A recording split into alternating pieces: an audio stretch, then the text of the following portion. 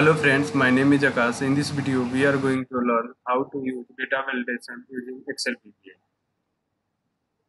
We have the range Jan to December. I want to use data validation in J3 range. First of all, I will go in Visual Basic. I have already inserted a module. I can write this code sub create data validation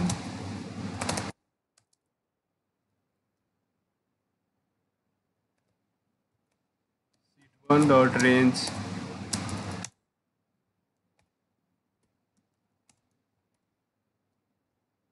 J3, that is J3 dot validation dot add. You can select Excel validators validate list, comma, alert style equal to Excel valid alert stop,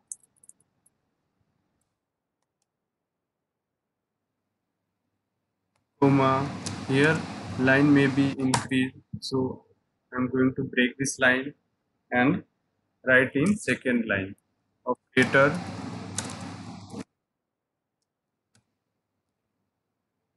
Excel between, comma,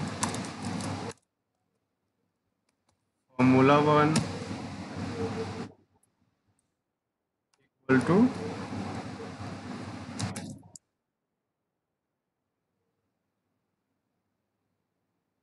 can give the sheet name sheet 1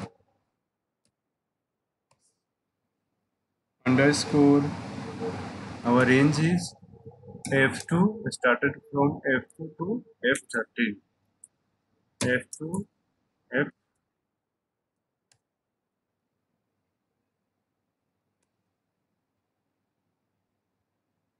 Now here I can insert the shape.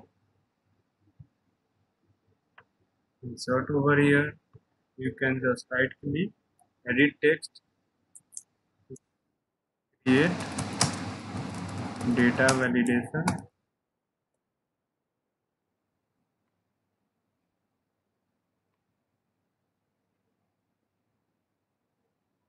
Change this color. You can just right click, assign macro.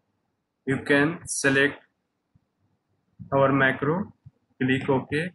I will click over here, then you can see here the data validation list will be displayed in J3.